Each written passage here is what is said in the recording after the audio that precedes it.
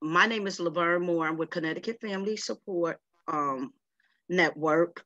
I covered the Southwest region. I covered New Haven to Greenwich. I am co-hosting with my co-worker, Crystal Sacco, and she covers the South Central region. And I just want to go over.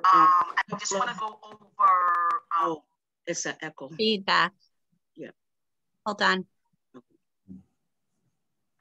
Try again. Go ahead, Laverne. Okay, sorry about that. I would like to go over just some little housekeeping rules. The event is going to be recorded, so feel free to turn off your video if you choose to do that. The first presenter, I want to now introduce the first presenter, which is Debbie Dorfman. She's the Executive Director of Disability Rights. And we also have two child advocates, which is Michael Wilby and Marie Feliciano.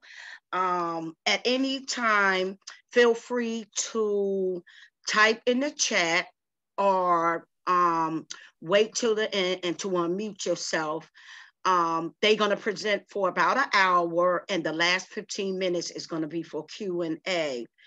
Right after would be another presenter, and it will be the same format. Thank you for joining us.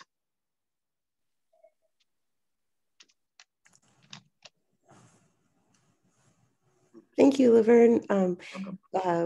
We're going to start out. Hi, everybody. I'm Debbie Dorfman. I'm the Executive Director from Disability Rights Connecticut. And we really want to thank Laverne and Crystal for having us here today. And we're going to start out. Our community engagement advocate, Mike Wilby, is going to start out with the first part of the presentation. And then I'll do the second part of the presentation. And also want to introduce you to, so I have Mike here, and then also introduce you to Maria Feliciano, our child advocate and investigator. Okay. Thank you, Debbie. Good afternoon, everybody. My name is Mike Wilby. I'm the Community Engagement Advocate for Disability Rights Connecticut. And so I'm going to start off with an overview of Disability Rights Connecticut.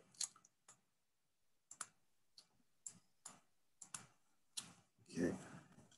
Part of that overview will deal with introduction to Disability Rights Connecticut, our children and youth with disability, juvenile justice, legal issues and rights in the community, children and youth with disabilities and the juvenile justice system, risk factors and disparities, avoiding entry to the juvenile justice system, the right to medically necessary services for Medicaid eligible youth, and common issues for children with disabilities in detention, children and youth with disability rights in the detention.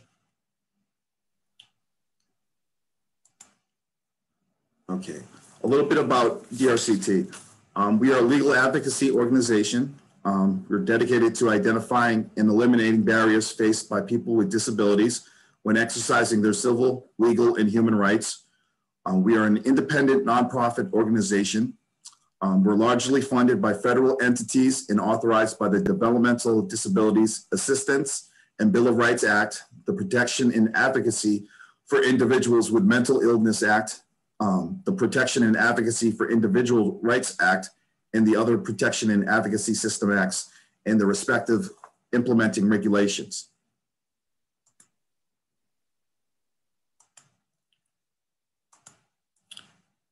Our mission is to advocate, educate, investigate, and pursue legal, administrative, and other appropriate remedies to advance and protect the civil rights of individuals with disabilities to participate equally and fully in all facets of community life in Connecticut. Who do we help? DRCT advocates for Connecticut residents with all types of disabilities and of all ages within the mandates and requirements established by federal statutes. DRCT responds to all requests for information and referral, regardless of disability, but focuses its resources on systemic advocacy and therefore provides limited individual advocacy to people with disabilities who meet funding mandates and established priorities.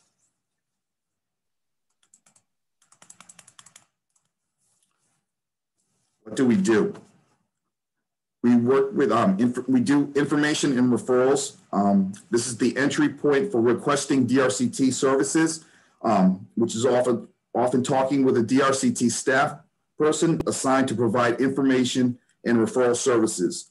Depending on the need presented, staff may provide information, connect callers to appropriate advocacy or legal team staff, or make referrals to relevant outside agencies.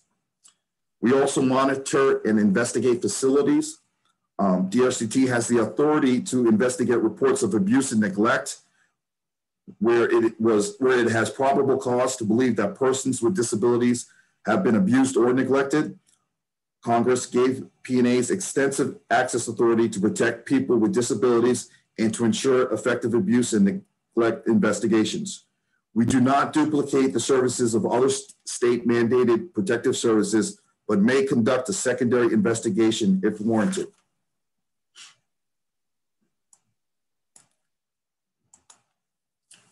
We also do individual representation.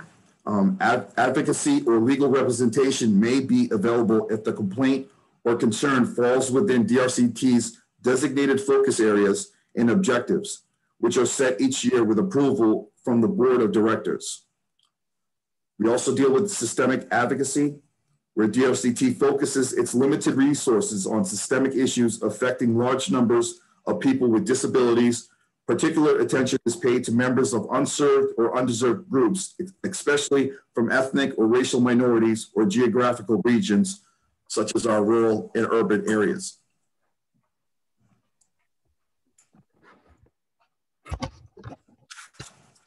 As such, we also deal with community engagement. DRCT works with individuals with disabilities, their families, and community partners to understand common goals, priorities, and visions. DRCT staff provides outreach and training to establish and maintain community relationships and implement strategies that promote diversity, equity, and inclusion. We also provide training upon request on issues related to our focus areas. Our 4 focus areas are education, abuse and neglect, community living, and employment. If you believe you or a group you're a member of could benefit from the training, you can submit requests for training and outreach to DRCT.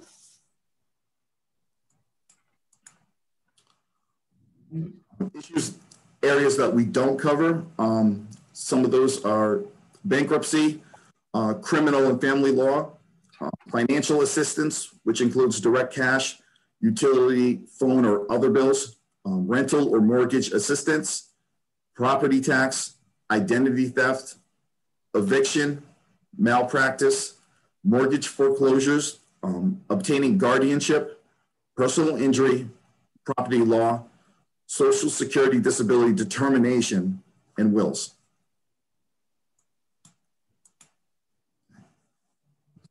So at this time, I'd like to turn things over to Debbie, our executive director, who will be able to go through some more of our issues. Thank you.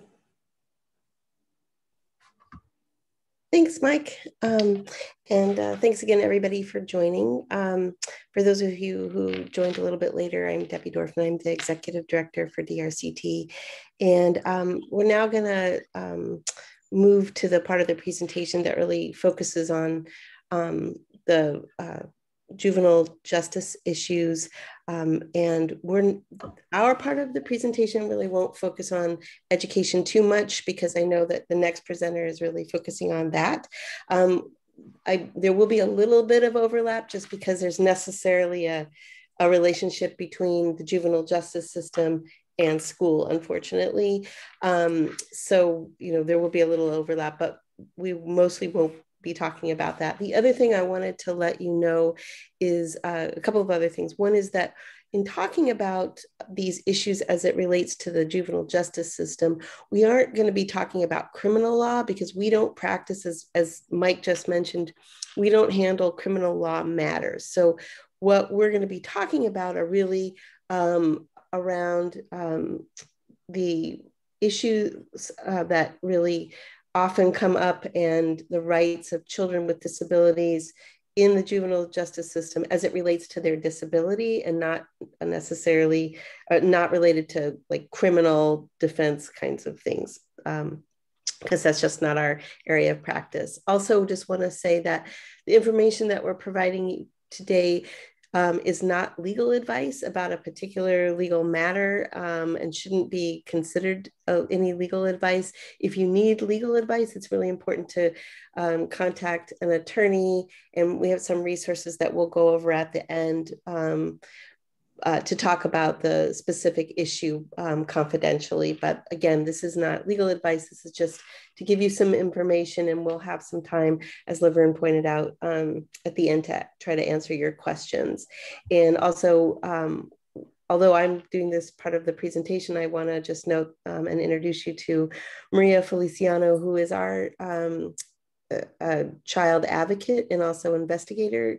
Maria does investigations of alleged abuse, neglect of children in facilities. So if we get complaints or we believe that there's a child or a group of children being abused or neglected in a juvenile detention facility or psychiatric facility or any type of facility, or even in the community, then Maria, we have the authority to investigate as long as the person has a disability.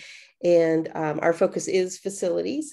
So she does that. And also she does provide individual advocacy, and also will be working on systemic advocacy with us to hopefully improve the lives of kids with disabilities who are in the juvenile justice system, at school, and in the community.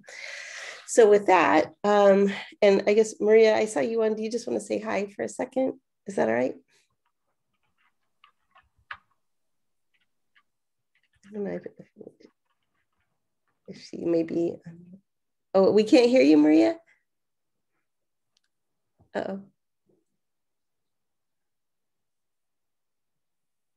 She's unmuted. Yeah, I don't, sorry, Maria, we can't hear you, unfortunately. Okay, well, she's waving.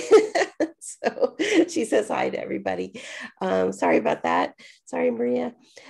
So now we'll go ahead and get started and talking about the issues. And I thought it would be important, and I know Laverne and Crystal were interested in talking about the issues around, I mean, if we could just go back to the slide before, Mike, the one about about risk factors.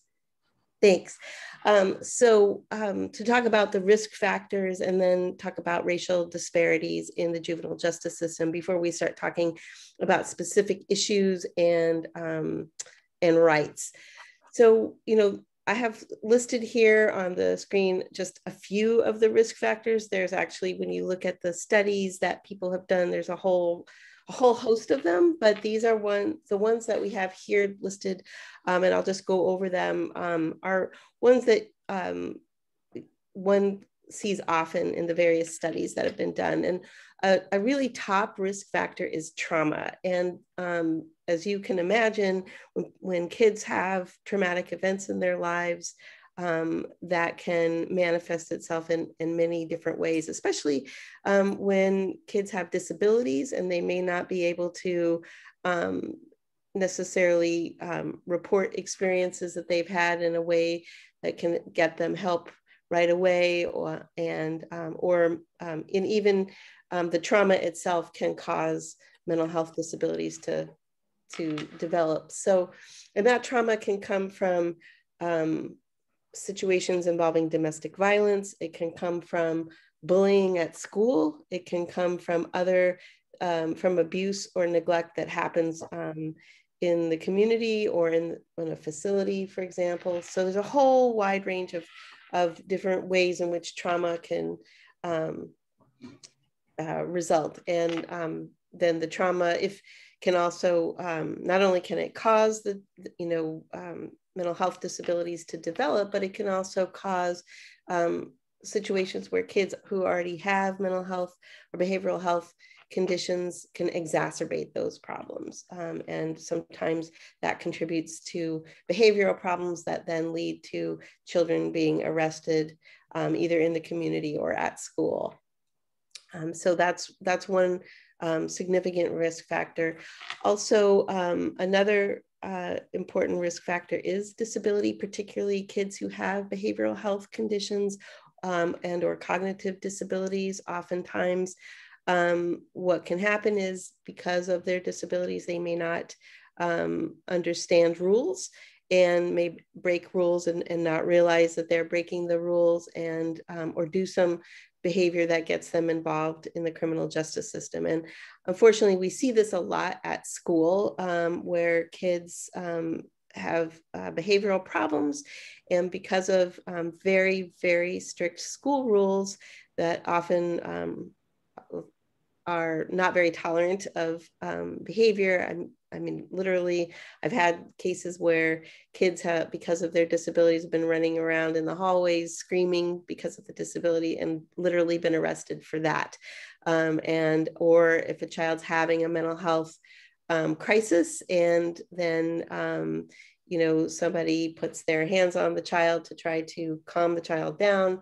I've had cases where the child might push back with their arms, even a little kid, and then that's taken as an assault on a school employee or a police officer, and then the child gets arrested. So unfortunately, and I know that you'll have a speaker that's talking about these kinds of things in schools, but it is important just to raise, because that is unfortunately a big feeder to the juvenile justice system and how kids there's a lot of school-based arrests for what I would say is really either school-based behavior, which should be dealt with by, in that context, not by police, or because of disabilities, like because of behavioral problems that kids are having and really need mental health supports instead, or other sort of behavioral health support.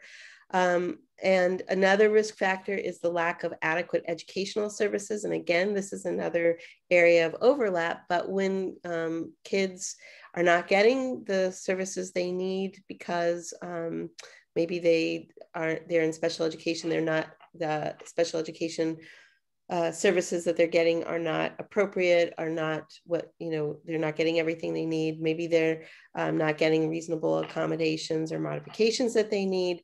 And then as a result, there are behavioral problems. And the next thing you know, kids are being suspended or expelled from school. And so that also can be an important risk factor to consider. And I'm sure, as the next speaker will probably tell you, that the highest rates of school discipline, including school-based arrests and suspensions and expulsions. There's, this is true throughout the United States. There are, very, very significant disparities. So it's disproportionately kids of color who have disabilities. Those are the kids who get arrested the most. So not surprisingly, these end up being risk factors to getting into the juvenile justice system. Gender is also an issue. More often than not, the kids who end up in the juvenile justice system are male, but not, not always. Female children also do get arrested, oftentimes on different types of charges. Also, poverty and homelessness also have a direct tie as well. So, as I mentioned, there are a number of other factors that different studies have found to lead to kids entering the system, but these are some, I just wanted to highlight these for now. Mike, could you go to the next slide, please? Thank you. Another thing that I know that we wanted to talk about today and really relates to the disproportionality of that I just mentioned earlier about kids of color who have disabilities entering into the juvenile justice system are the huge racial and ethnic disparities. And if you just look, and this is not just a problem in Connecticut. You know, I've worked all over the United States dealing with these issues, and I can say that it's everywhere that I've gone. I've worked in Washington State, California, and also in Massachusetts. So, and you know, met with people who are working around the country, and really this is a big problem. And I know that in Connecticut, it's a big problem too. If you look at the data from Connecticut, there's actually a recent study done by the Urban Institute, and the citations at the bottom of the page, and there's a link to it if you're interested. But basically the study found, and this is a 2020 study, so fairly recently, that in Connecticut, that although the overall admission of kids to pre-adjudication detention, and what that means is before there's been a determination of whether the child is delinquent or not, that the overall admission to facilities and to detention facilities has overall declined, but the proportion of the admissions that are going on are disproportionately much higher for children of youth who are of color. And so that's a really important piece to know, because it shows that while maybe Connecticut's doing better in terms of looking for alternatives to detention, we're not doing very well in terms of kids of color. And when you also kind of layer onto that, the intersectionality of kids with disabilities, again, we see that those are the kids that end up in detention. I have some data here that came from the report, but basically of the kids who are in detention, 84% are kids of color. And only 16% are those who are white. So you can really, I think that really shows you the disparity, and we're not going in the right direction with that. So that is something that we need to work on and get kids back into the community and not have them go into detention. So I wanted to now, do you mind moving to the next slide? Thank you. Before we get into a discussion about issues in detention, I thought it would be helpful to tell you a little bit about one legal right that's really important for people to know about, that can really help to avoid, for kids who have disabilities, can really be an important piece of information to have to really try to avoid kids ending up in the juvenile justice system. Sure. And that is what's called the Early and Periodic Screening, Diagnosis, and Treatment Program, sure. Which is called the EPSDT program. And that's a Medicaid program, which is for kids who, basically all kids who are Medicaid eligible up until the age of 21.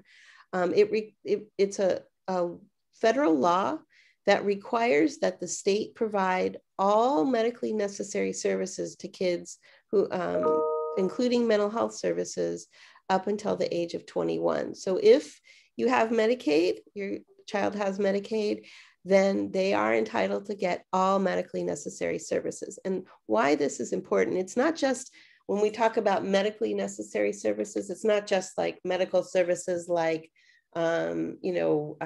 treatment for the, if a child gets the chicken pox or flu or medical conditions, which is very, very important. And so I don't want to minimize that, but also I just want to make sure that everyone understands that it also includes mental health services.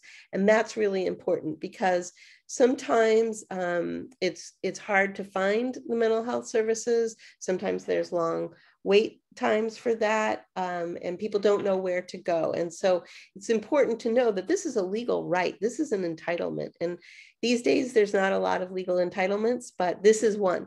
And so for kids who have Medicaid, and sometimes in Connecticut, I think it's referred to as Health Track or Husky Health, but you may have heard of those terms, but this is really important. And what that means is not just the actual treatment, but the screening and evaluations to find out what the child needs.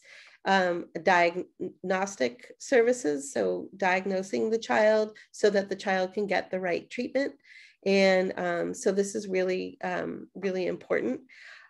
Also, there is a service called WRAP Connecticut, which are wraparound services, which can even bring home-based mental and behavioral health services into the home, so that kids can stay at home and not have to be removed from their homes to go to a facility to get mental health treatment. And kids should not have to find themselves in juvenile detention as a way to get mental health services. They should be able to get services in the community so we can avoid kids going to the juvenile justice system.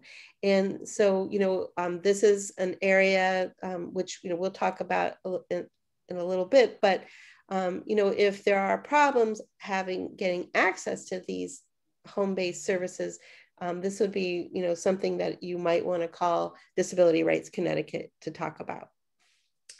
And Maria put in the chat, and thank you, Maria, that she confirmed that it's also known as Husky Help. So thanks, Maria. And she's put a little bit of information in the chat.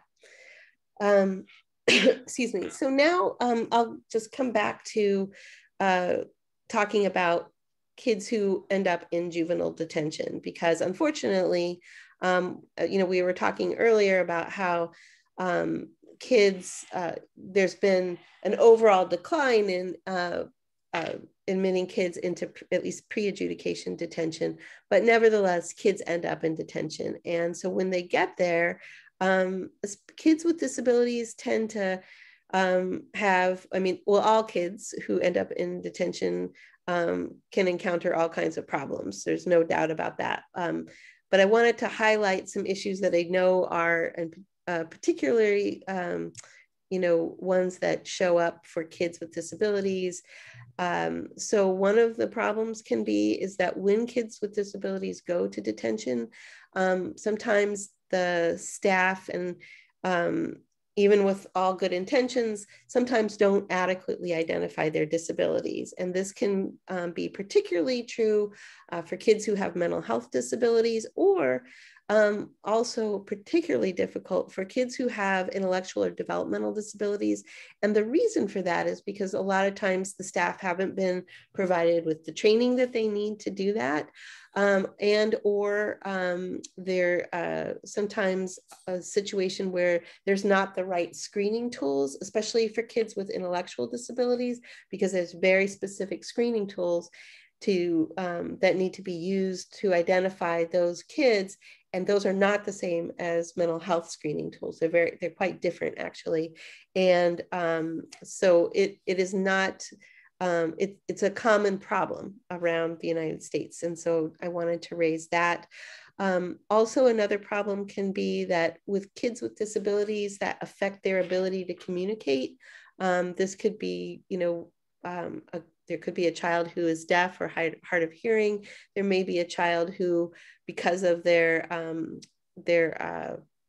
mental health disabilities, or may have intellectual disabilities, and as a result have difficulty communicating. So that can be a big problem. Can also be a problem if they're not provided with other accommodations and modifications that they need to understand things. So a really good example of that, and it's mentioned down below, is the disciplinary problems regarding disability. But a very common problem is when there are a lot of rules in juvenile detention, but if you don't understand what is being told to you because of your disability, chances are you probably can't follow the rules. And even if you can understand and hear the rules, that may not necessarily make sense, or the child may need support to help follow those rules. And unfortunately, without the right, if kids haven't been identified as having the disabilities that they do, and if they haven't been provided with effective communications and accommodations,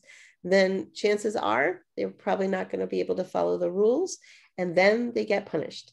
And that in turn ends up delaying their ability to be discharged from the facility, or finding a placement that will accept them, because the more that they get in trouble and the longer they stay, you know, the more any sort of information that goes out to individuals in the community to maybe place them in the community, the profile of the kid ends up looking more and more negative, and it's just harder and harder to get out from underneath that. And the same thing happens at school, because a lot of times schools will say, oh no, this child's too difficult, they behaved badly in detention, we don't want them, and then they end up in segregated schools for kids with disabilities rather than being integrated into their neighborhood schools. And so this could have, these are really important issues to really think about when kids end up in detention, and really try to deal with them early on. Also other things that can happen is when kids are not identified properly, if they need mental health or medical care, sometimes there are delays in getting that, or may not have the adequate care that they need. And for kids with intellectual disabilities, they may not get the habilitative active treatment that they need. And as a result of that, the skills that they have, they may lose skills. And that will make it also, that's very harmful to the child, and will put the child behind in their progression in being able to be independent in the community, but also make it harder for kids to be discharged back into the community and also re-enter into school. So these are common issues. You may be familiar with these issues, but if your kids are having these problems, again, these may be issues you may want to call Disability Rights Connecticut to discuss. So now we'll move on to talking about some rights, because I talked a lot about issues, but what are some rights? And I'm not going to spend a lot of time on special education, because I know your next speaker will do that. But I do want to just note that even when kids are in detention, they have rights to education, and that's really important. And so for children who are, whether they have disabilities or not, they have rights to have access to education. For kids with disabilities, they have the right to, if they need reasonable modifications or accommodations in order to participate in their education in detention, then they have a right to get those reasonable modifications and accommodations. And I'm going to explain that process in just a minute. But also kids who are in special education, who either were in special education in the community or needs special education, but has not been in special education, but gets identified as needing special education while they're in detention, they do have a right to receive that up until their 22nd birthday, unless they've already graduated or received a GED. And that is required by federal law. Additionally, it's important to know that kids who are in detention do have a right to minimally adequate health and mental health treatment. And they also have a right to be free from abuse and neglect. Again, if you have a child with a disability who is in detention and there are problems in terms of not getting the education they need, or the mental health or healthcare, or they're being abused or neglected, again, those are issues that you can contact Disability Rights Connecticut about. Okay, so now I just want to talk also about the right to be free from disability discrimination. It's really important to know that in addition to the other things that we just discussed, that children have rights just like adults. So adults who end up in whether they're adults with disabilities, whether they're in the community or if they're in jail or prison, they have rights to be free from disability discrimination, and so do kids.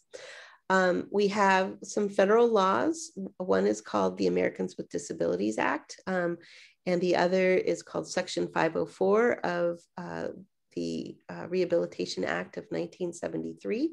And under those federal laws, children with disabilities, well, people with disabilities, including youth who are in detention, have a variety of legal rights.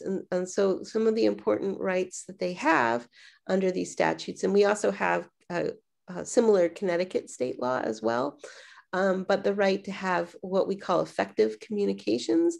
And that means that they have communications that are the type of communications that will work for them. And so there's some modifications that the facility, that people in the facility have to provide to the kids so that they can actually participate in the programs and activities and services of the detention center.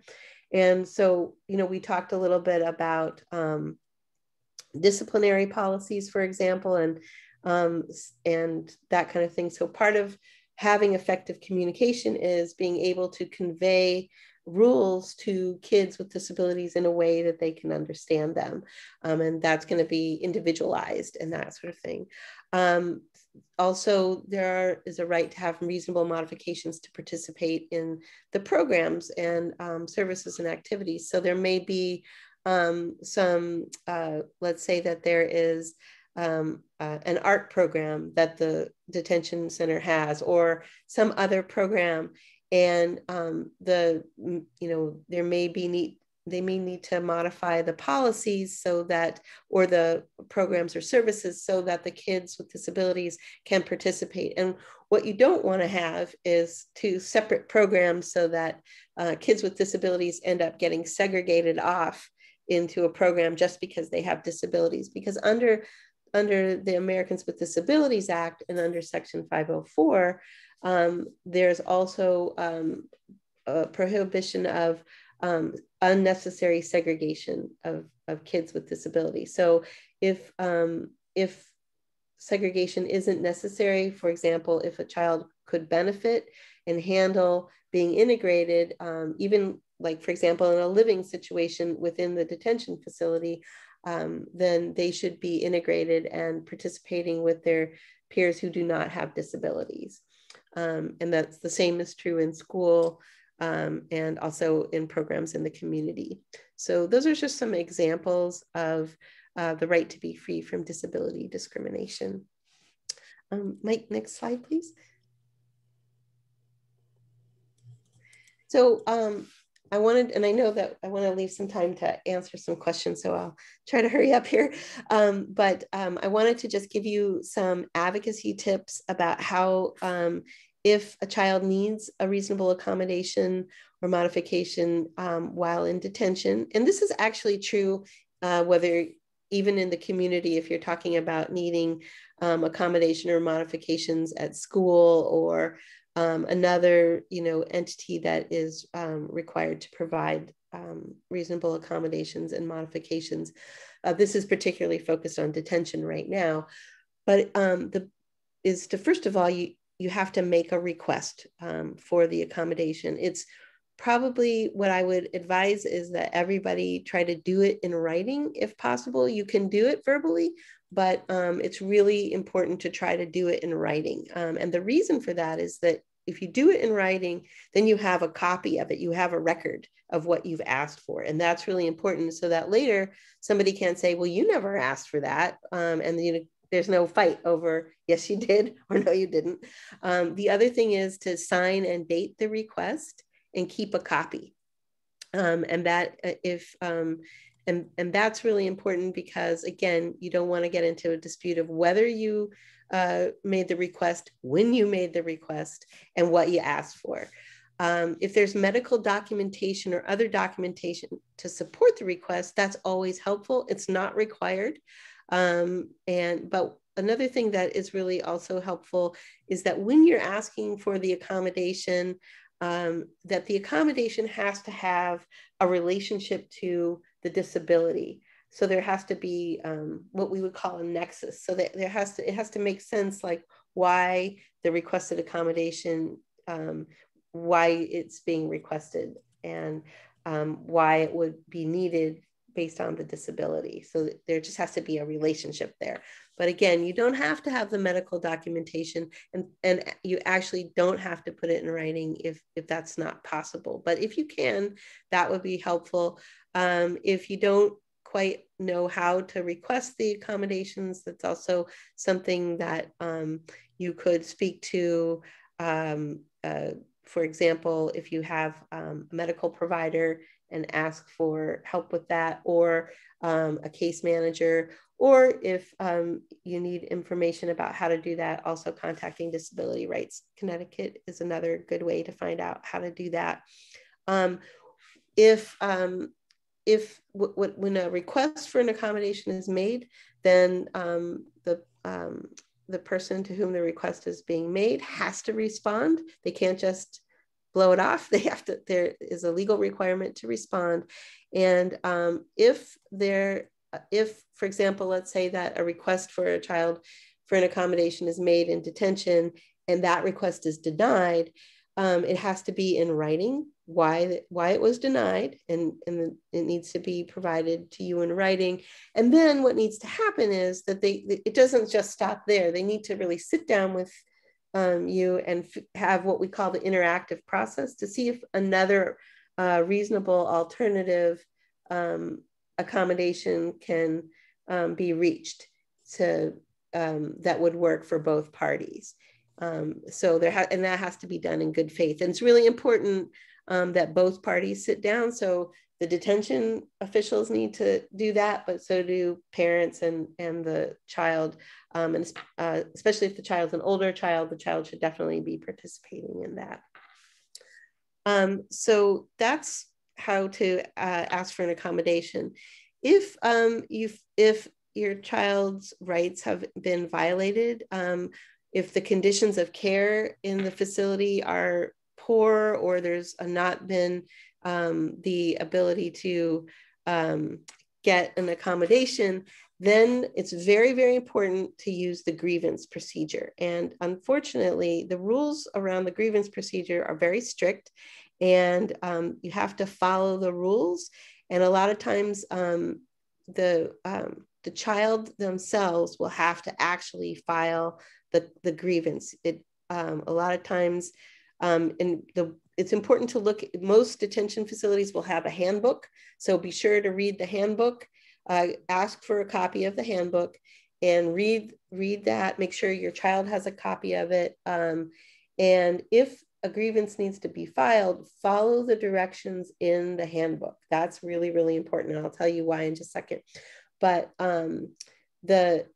unfortunately, most grievance procedures require the child to actually file it, which makes it really hard, especially when you have a little child who, or even an older child who may have an intellectual disability or mental health disability and not really reasonably be able to do it. Unfortunately, later on, if you want to take legal action, one of the barriers to that is if somebody else files the grievance on behalf of the kid, then that will not be considered as the proper process. So there are ways to help a child, however. So for example, you can help write it for the child and then have the child can sign it, and then you can instruct the child, like, okay, go give it to, whoever it is that you're supposed to give it to in detention. Or sometimes there's a box that you drop it in.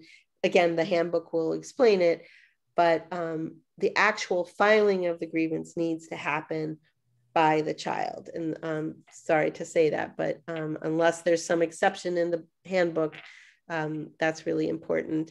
Why don't we, you can file with the detention superintendent or with the deputy director of the juvenile residential services at court support services. And let's go to the next slide, because I know we're going to run out of time. I see that there's a few questions. The reason why the grievance procedure is so very strict is because there's something called the the Prison Litigation Reform Act. It's the PLRA for short. And it's a federal law that was passed in the mid-90s to try to prevent prisoners and detainees from bringing prison litigation. Unfortunately, since the mid-90s, the courts have interpreted these restrictions very broadly and applied this law even to juvenile facilities and even to kids. So you would think that they wouldn't do that, but they do, unfortunately. And so one of the big features of this federal law is that before someone can file a lawsuit in federal court about the conditions of care or a failure to provide a reasonable accommodation or modification in violation of disability discrimination laws, you have to exhaust all of your administrative remedies. So and that applies to all prisoners.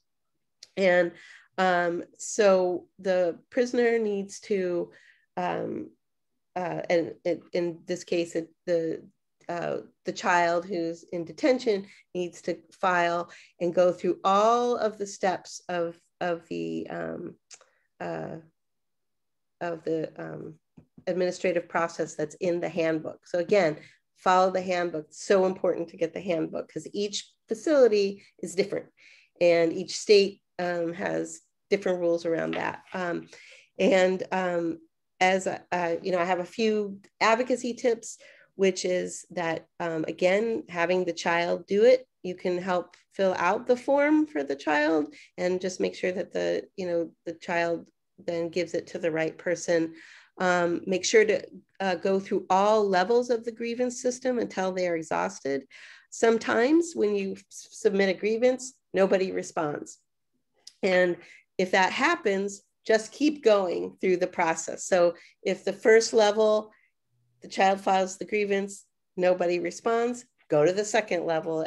Once the time frame has elapsed, just keep going and make sure you go through all of them. That's really important.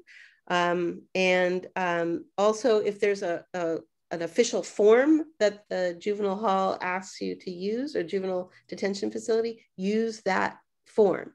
That's going to be really important. Don't just use any piece of paper. Try to use the form. If you're having problems getting the form, then you should request the form from the detention facility directly, and they should give you a copy of that form. And if you are feeling like your child's rights have been violated, it's really important to consult a lawyer about what your rights are and what your child's rights are and their individual situations. You can also, another thing I wanted to let you know that you can do is if you feel that your child's rights have been violated, you can file a complaint, a civil rights complaint or an ADA complaint with the United States Department of Justice. I have some information on the next page about that, but there's no guarantee that they will investigate your complaint or what they will do, but this is one thing that you could do. They often will look at conditions of care, lack of the use of excessive force, lack of medical or mental health treatment, and discrimination. And it's not just disability discrimination. They also look at racial and ethnic discrimination as well. Here's some information. If you do want to file a complaint with the United States Department of Justice, you can either send it a written complaint by mail, you can fax it, and here's the fax number, or by email. And there's this little link here. If you go to that link, it takes you to the complaint form online, and you can just fill it out online. The one thing that with the ADA or civil rights complaints that you can file with DOJ, the child doesn't need to do that. You could do that. Anybody can do that. So you don't need the child to be doing that. So that is one good thing about that, among other things. So and the next are just some resources. I have our contact information. I would say this, that, you know, DRCT is really moving more to systemic reform work. And so we're trying, the reason is because we're a small agency and we want to maximize our resources and be able to help as many kids and many people with disabilities as possible. But, you know, if you do have questions, if you do, if there are situations where there's abuse and neglect or rights violations, you can still call us and we make an individual determination as the case, you know, as the requests for assistance come in. I also provided the Center for Children's Advocacy phone numbers. They do extensive work in this area. The Connecticut Justice Alliance, which also does extensive work.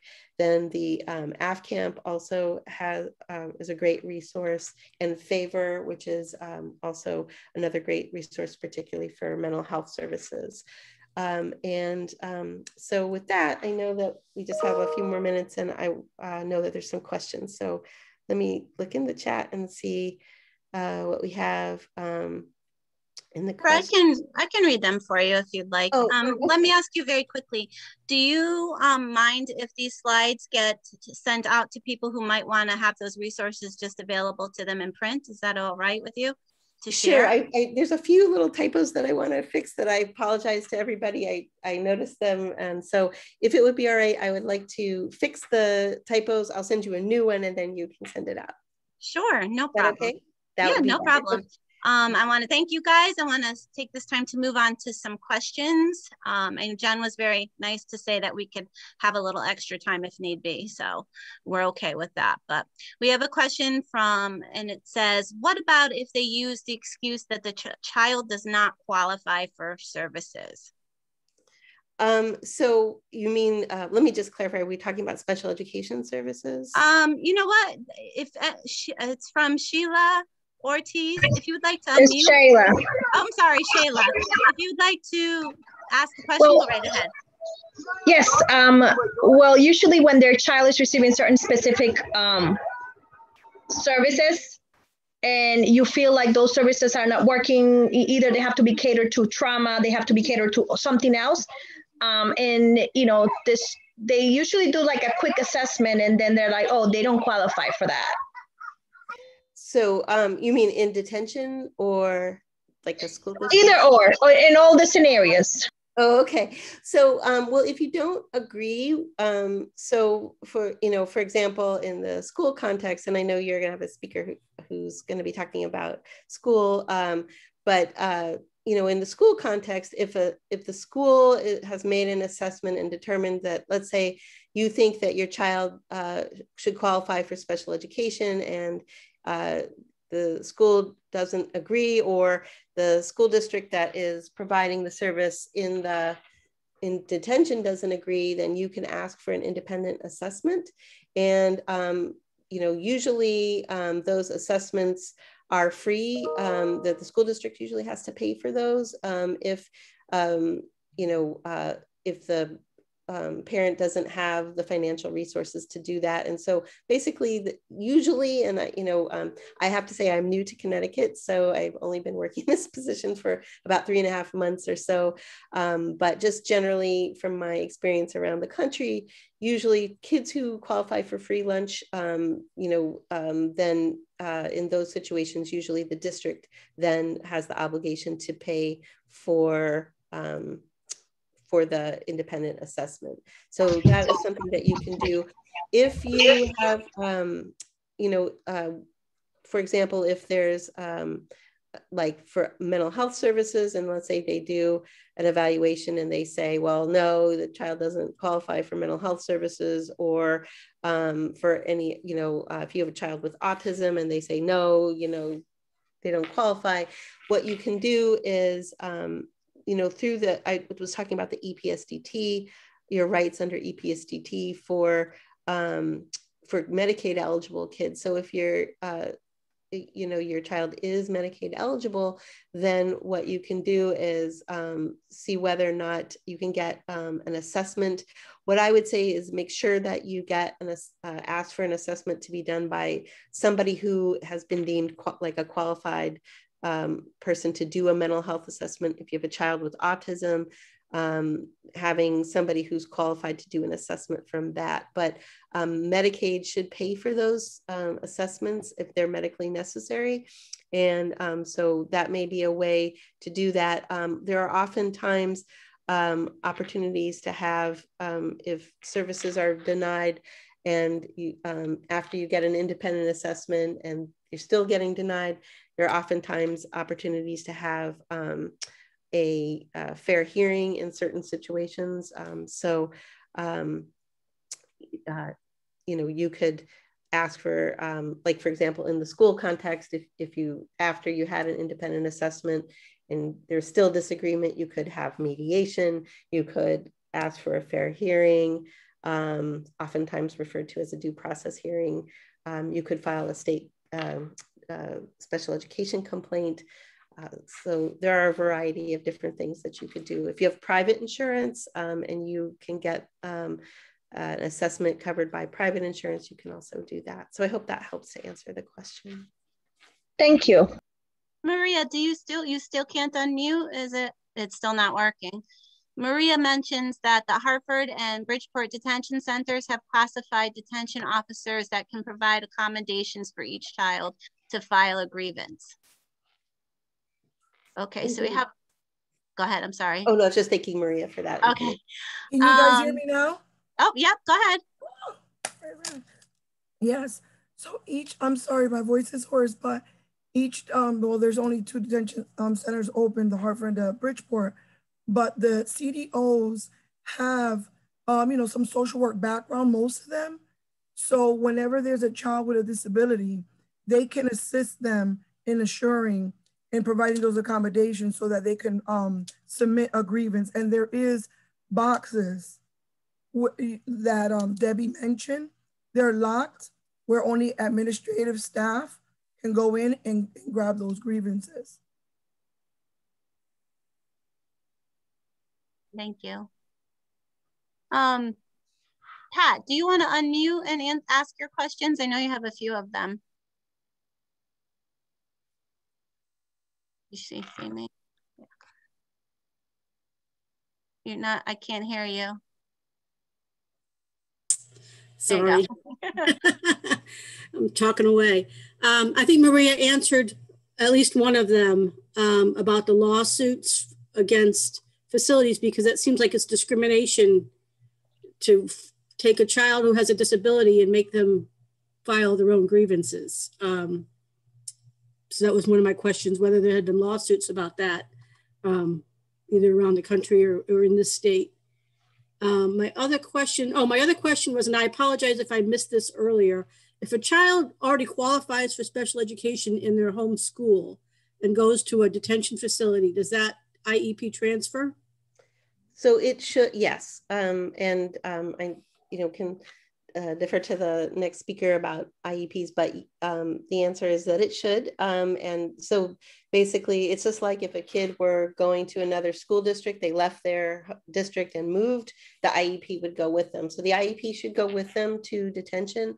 In my experience, and again, you know, I'm new to Connecticut, so I really can't say what specifically goes on in Connecticut, but I can say from, you know, a national perspective and the work that I've done, which is extensive in this area, is that even though kids should be bringing the IEP with them, sometimes it takes a while for detention folks to start implementing that and holding the IEP. So if there are delays, then it's important for parents to follow up, you know, and take affirmative steps to try to follow up and make sure that that the detention actually got the IEP, and you know, that they know. It's really, really important because they, you know, there could be a delay from the school district. There could just be a delay within detention. Sometimes in detention, you have a school district that actually is providing the services. And so it depends on how it works, but the main thing is that the answer is yes, it should transfer. Okay. Thank you. That was another question about who provides the services, who pays for the services and how they're provided. But I had a follow-up, but I think you answered it. Okay, I think I wanted just to clarify that I was not giving legal advice. What I was saying, because I think your question was part, you know, kind of like a legal question about lawsuits and discrimination.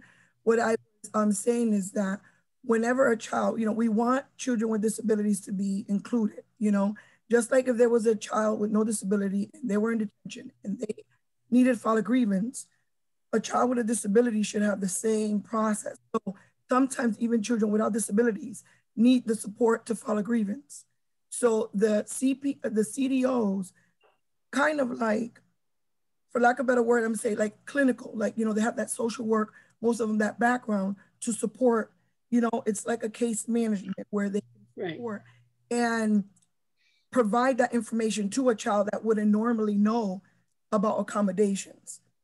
And something that Debbie mentioned earlier is that every agency has policies, resident manuals, you know, of to refer to. So that's why we always encourage whenever, you know, families have a child in there, even if the mother cannot write the grievance, the mother can always, or the father, or the caregiver, foster parent, inform the CDO that the child, you know, needs some type of support and to meet with the child to help them facilitate, you know, that process, if that makes sense. But maybe Debbie, you can provide her the information regarding the legal piece. Yeah. No, I understand. Thank you. That explains a lot. It wasn't really a legal question. I was kind of just asking if there was anything going on in the state that might be addressing that. If you knew of anything from disability rights or something, or the state as a disability type of thing in general. Yeah, so especially if each facility has its own process in addressing disabilities, that seems against ADA, which is a federal law. So it seems like it should be covered under ADA or something. I don't know. That was just, it wasn't really a legal question. It's just a curious question. Yeah. So what for entities like juvenile detention would be covered by the Americans with Disabilities Act. However, so kids are, you know, if they need reasonable modifications so that they can have, you know, have equal opportunities to participate in the activities and programs and services, then, you know, those accommodations need to be made. But when a child is not happy with the conditions of care or where they're not getting accommodations, then going through the grievance process is what needs to happen. And you have to read the rules for each facility. And again, you know, I haven't read the rules for the facilities here, so I can't speak to specifics. I did, you know, when I was in California, did work on a big case at the Juvenile Detention Center in LA. So, like, you know, for example, they had, you know, a certain set of rules and processes for grievances. But the important thing is that the courts, the rules around the Prison Litigation Reform Act that I mentioned earlier are so strict. And the Supreme Court, you know, as recently as 2017, you know, once again reiterated, you know, there's very little exception to those rules. The courts have been kind of split around the United States as to whether or not claims of disability discrimination are included in the grievance process. But, you know, I think just sort of an abundance of caution should file grievances for those things when the kid isn't getting the accommodations. You know, it also is important to know that parents who have disabilities who need accommodations in order to be able to participate in any of the programs, there may be like family programs, you know, family services that come out of detention, and which I'm, you know, usually there is. But if a parent, because of their disability, needs accommodations, they too can request reasonable accommodations.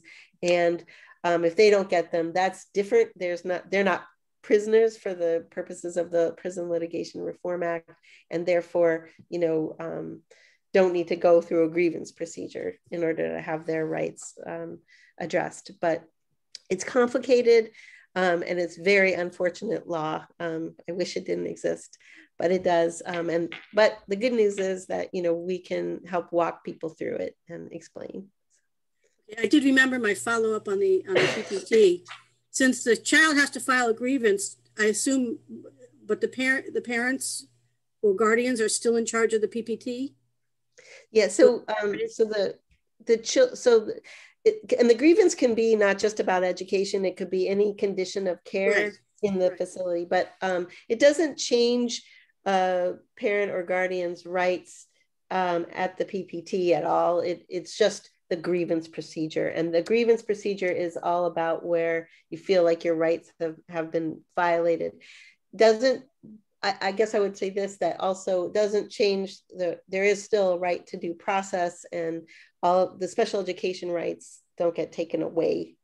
It just has to do with the conditions of care, and like if there aren't accommodations so that, let's say, the kid could go to a sports activity is happening at detention, or they're being segregated unnecessarily. For a good example is there's a case, this is adult prisoners, but there's a case in California where prisoners who were blind were being told they had to eat in a separate area than other prisoners. And that just was unnecessary segregation of kids, of prisoners with disabilities. That's just an example. Thank you. Sure. At this time, I want to give Jen enough time to have her presentation. So I want to thank Maria and Debbie and Mike for coming and sharing their information.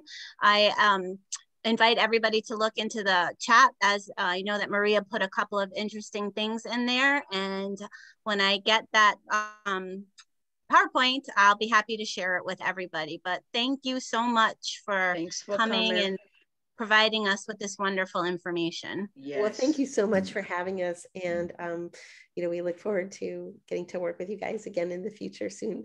Yes. Wonderful. Thank you. Thank you, guys. Thank you. Nice meeting you guys. Nice to meet you. Bye. Thank you.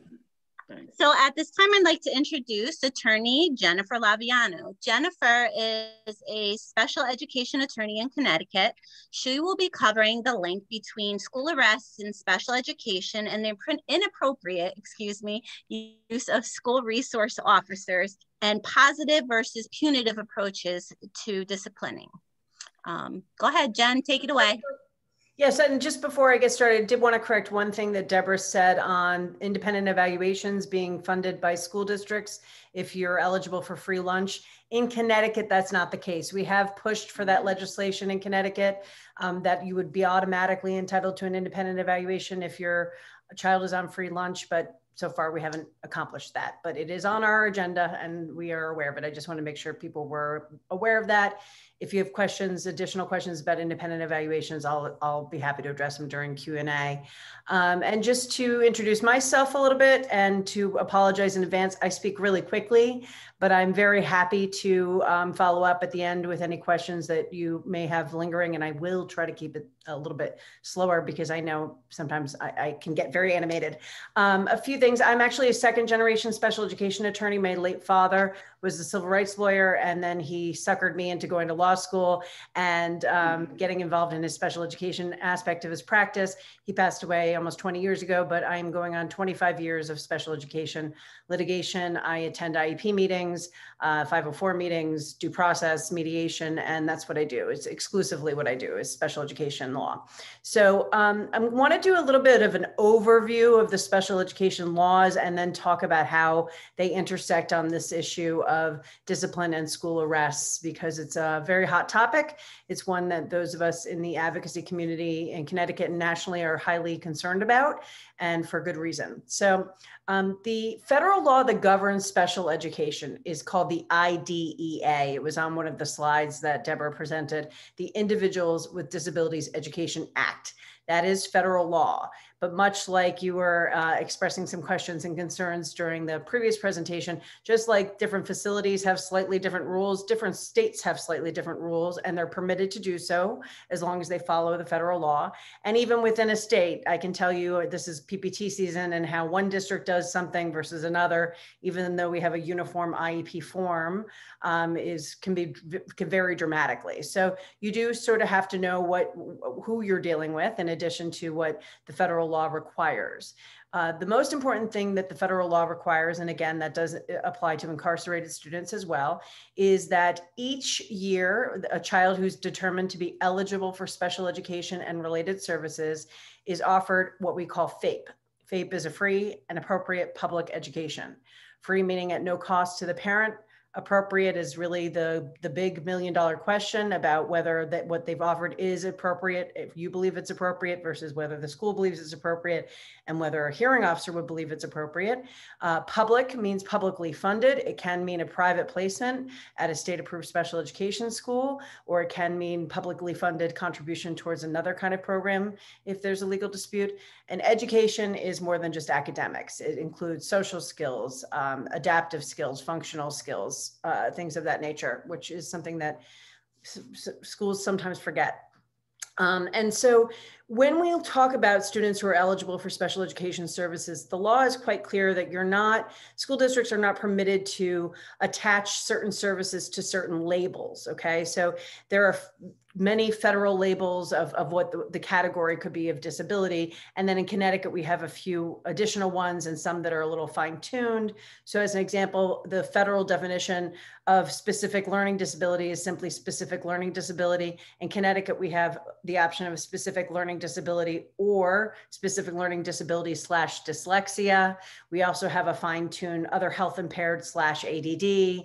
So there are lots of categories, and just having a diagnosis doesn't mean you're eligible for an IEP. All right. So you may be eligible for a 504 plan. Section 504 of the Rehabilitation Act was referenced earlier in regard to discrimination, but in addition to the anti-discrimination and retaliation provisions, Section 504 requires any entity that receives public funding, which is all public schools, to not discriminate against somebody and to provide them reasonable accommodations if they need them in order to access their education. So it applies to public libraries, but certainly to schools. And it's interesting because sometimes students who are subject to discipline only have a 504 plan, not yet an IEP. And then the question comes up, and I'm going to talk about discipline in a bit, as to whether they're eligible for the same protections that students who have IEPs are eligible for in terms of discipline. And they are, and I'll get to that in a bit. So when you look at the statute, there's the substantive requirement to receive an appropriate public education every year. And then there are the procedural safeguards. The procedural safeguards are things like the school district has to convene the IEP meeting at least once a year. The school district has to give you written notice of the invitation to the meeting and who's going to be there. They have to include the parent, or at least try to include the parent in the meeting. There are certain people who have to be part of that IEP team meeting. So those are the procedures. They are violated frequently. Whether that violation means that your child was deprived an appropriate program is a question of fact and law for a hearing officer in a due process hearing, or ultimately a judge if necessary, to determine. And it really does come down to whether that violation resulted in a deprivation of actual education. So that's a really quick overview of a very complicated statute that's been around and interpreted for decades now. So the students, any student who has an IEP may end up in a situation where they are being disciplined or arrested in school. And certainly students who don't have disabilities and students who are suspected of having disabilities and should have been identified, okay? So anyone can be subjected to discipline or arrest in our schools. What we do know is then Commissioner Cardona, who is now the Secretary of Education for the United States, has presented some alarming information about the data that's been collected in Connecticut about in-school arrests and discipline. So while the suspension rates for the general population of students is about 6.7%, For students with disabilities, it's over 11%. So that's very alarming. It's almost twice the rate, if you think about it. We know that students with disabilities are disciplined more frequently across the board, not just with suspensions. And having school resource officers in your school actually increases your chance of being arrested in school, whether you have a disability or not, statistically significantly so. And so we are very focused in Connecticut, those of us who are in the advocacy community, and I'm going to talk to you about an organization that I think you should be aware of in making sure that this changes, because what frequently happens is students with disabilities, especially students who have autism spectrum disorders, attention deficit disorders, and what we call an emotional disturbance under the federal law, are restrained and secluded.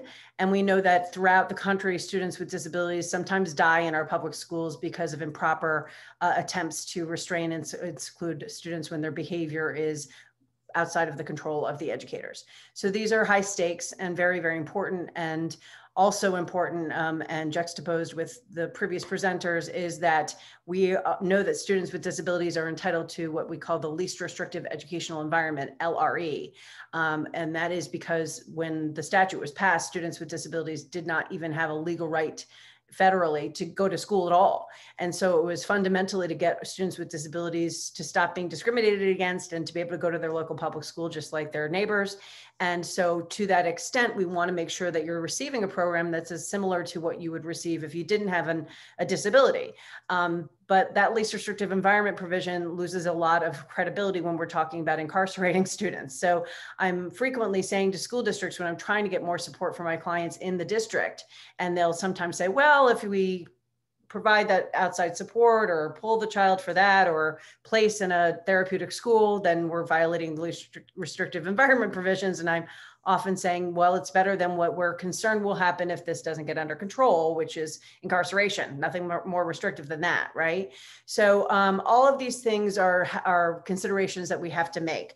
What is important to know is that once a child is identified for an IEP, so that they're determined eligible for special education services, if the school wishes to suspend the student for more than 10 consecutive school days, okay, so 10 consecutive school days, then the federal law requires that a manifestation determination is held.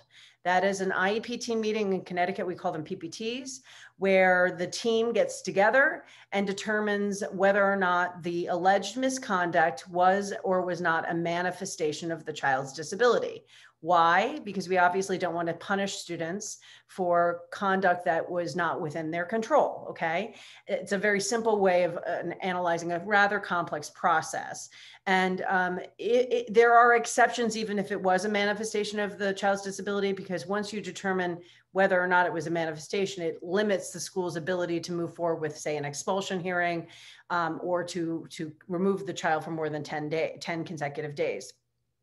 Little caveat there are cases that say if a student is repeatedly being suspended for 2 days here, 3 days there, 2 days there, 3 days here, that is tantamount to what we call de facto, meaning by fact, you're really essentially suspending the student because they're missing so much school, right? Or you're expelling them at a certain point.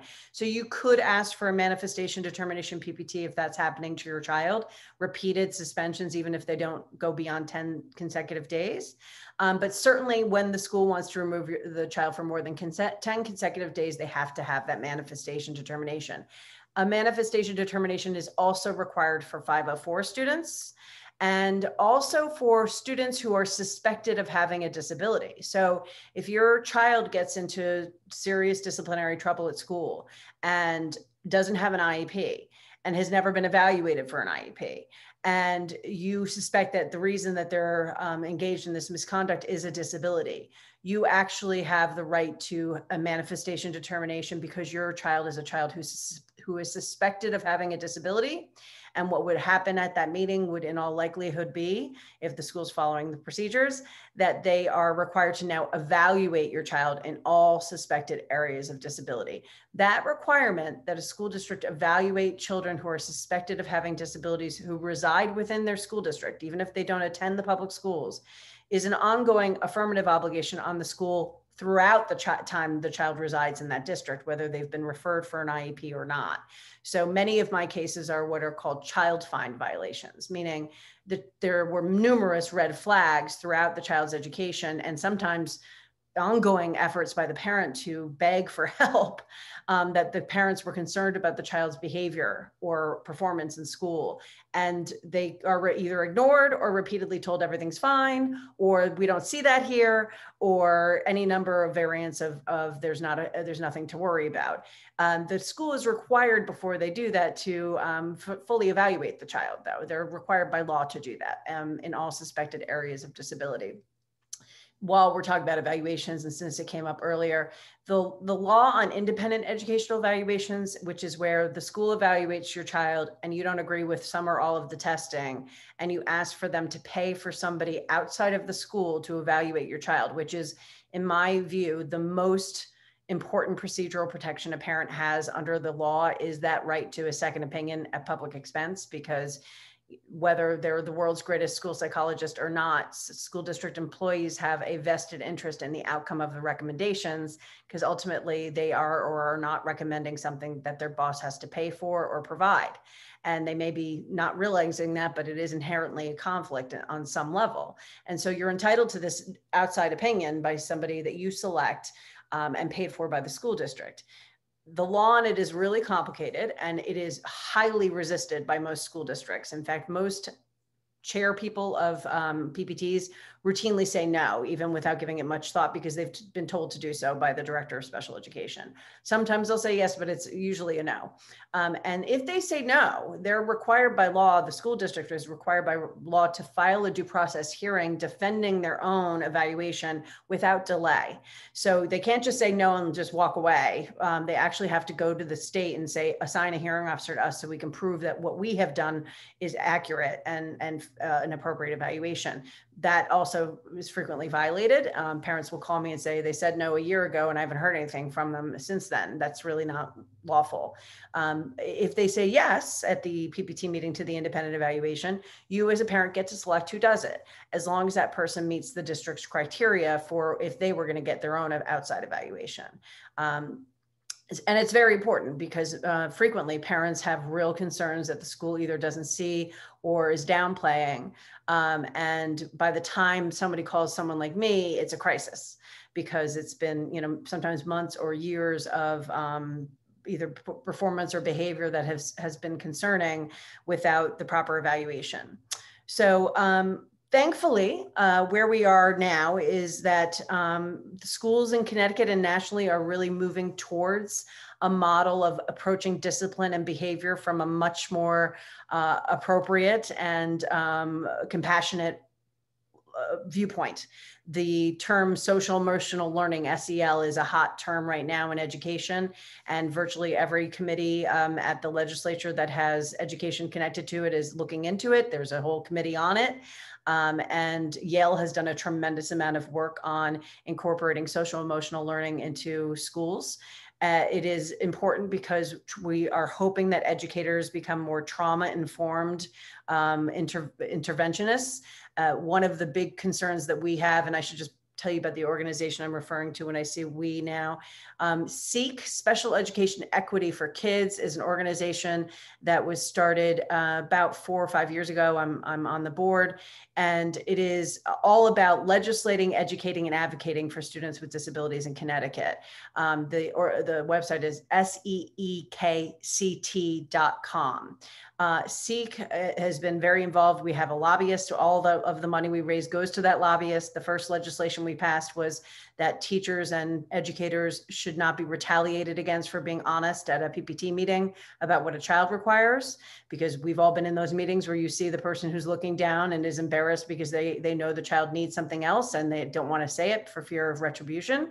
It's an excellent organization, and we do a lot of outreach and advocacy. And we are highly concerned about the use of school resource officers in Connecticut.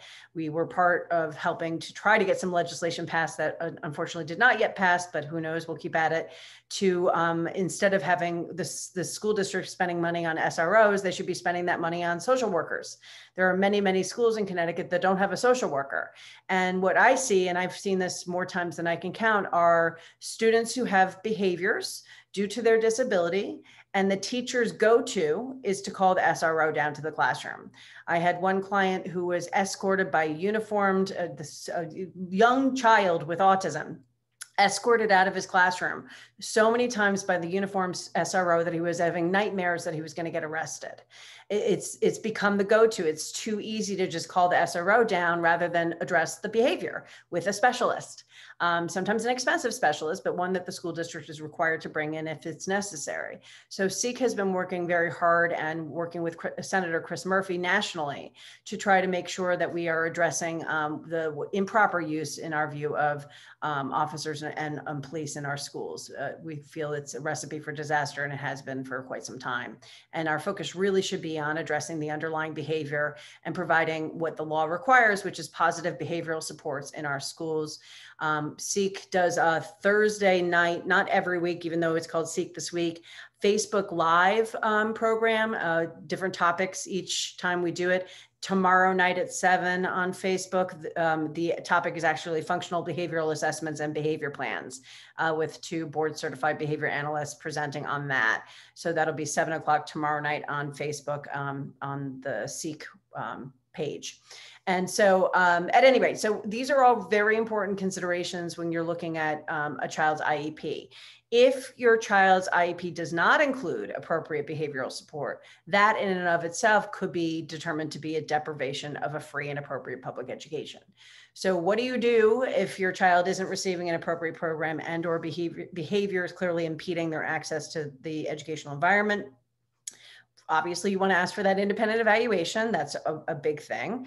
You could ask for mediation. The mediation system in Connecticut is quite good. It is not so in some other states, from my colleagues, what they tell me. But in Connecticut, we actually have independent contractors paid for by the state who are trained in these cases. And they now are doing them like this. We do them virtually, where the parents can participate from home, and the school district participates, and then the mediator sort of has 2 different rooms. So you're not all together like this. With the school district, the mediator goes back and forth from 2 virtual rooms to try to see if they can come to an agreement. And that's it's a free, very helpful process for some families. The caveat I will give to parents on that is that most school districts do them all the time, and they have a lawyer at the other end of a phone call if they need to do that. And you probably will be asked to sign something if you participate in mediation, and it might include a waiver of some legal claims. So I would just be cautious if I were to do that you do that going in with the hope that maybe you either have consulted with somebody or that you at least know that you may be asked to review a contract. But it is a good and very effective system in Connecticut, and some school districts will just revise the IEP rather than have the parent enter into a contract with them. You could also file for a due process hearing. Again, that's one of those things where some parents have been successful doing so on their own, but it is daunting even when you have counsel. And statistically in Connecticut, pro se parents, meaning parents who are not represented by an attorney, lose more than 90% of the time. So because the school district still brings in their lawyer. So it's not something I think you want to undertake lightly. You don't want to undertake it lightly, even if you do have a lawyer. It's a really risky process and expensive and time consuming and upsetting. The other thing you can do is file a state complaint. The Office of Civil Rights, which is the federal office that was referenced in an earlier slide by the other presenters, is also an avenue to pursue if you believe there's some kind of discrimination occurring based on disability. But you can file complaints with the state that are different from a due process hearing request if it's a discrete issue, like the IEP isn't being implemented, like you agree with the document, but they're not doing it. Or although unless it's clear cut, like the speech pathologist has been out all year and your child hasn't received the services, if it's just a question of whether you think they're doing it well, a complaint may not be the right way to go. Our complaint process in Connecticut is, you file the complaint and then the state contacts the school district and says, this is the complaint we received, please respond to it. And then the state investigator will issue findings and recommendations and corrective action if it's necessary. You have to have a pretty compelling case, in my view, for that to make sense, because you don't get witnesses, you don't get, you know, exhibits and all the things that you get in a hearing. You just sort of tell them what you think happened, and then they I hate to say, they often will take the school district at their word that things happened a certain way, even if you don't really believe that's the way it occurred. So those are all important ways that you can go about disagreeing with your school district if you feel that the program that your child's receiving is not appropriate. I'm trying to go through my list here. So in terms of legislation, I would say if you join SEEK, which is free to parents, if you join SEEK as a member, you'll get action alerts about when you might need to contact your legislator about something that impacts children with disabilities, either nationally or in Connecticut. And again, the Facebook SEEK these weeks have been very popular and helpful. We started them just in response to the pandemic because nobody knew what the state was going to do and what they were telling districts to do in terms of whether to hold PPTs or not, or comply with IEPs or not. And because they were really helpful to people, we've been trying to keep them up as frequently as we can. So the national organization that you might want to be aware of is COPA. COPA is COPAA.org. It stands for the Council of Parent Attorneys and Advocates. And while the organization is sort of like a trade organization for people who are professional advocates or attorneys in this field, parents are welcome to join. And we have discounted rates for military families as well. What most parents really enjoy, other than the conference, which this year was virtual, next year is planned to be in Boston, so not too far. But we will probably offer some virtual aspects to it as well because it was so popular. But there's listservs on there as well. And that can be very, very helpful just in terms of asking questions and trying to inform yourself about what your child's rights are and what your rights are in this process. So that's an overview of the statute and the ways in which school arrests and discipline intersect. It's all rather complicated and very daunting for parents to begin to understand their rights, which we fully understand. But at the same time, you're here, which is a big start. You know, you're trying to learn more about it. So I see there are some questions, although I didn't open the chat, but I almost always end up where I'm asked so many questions that I run way over. So I wanted to give time to make sure that I could answer. Well, I think that there's just enough people here. If somebody would like to unmute and just ask their question, it can work that way. So if anyone has a question, go ahead. Anybody have any questions they'd like to ask? Okay, well, I have one. Do you find that there's a disproportionately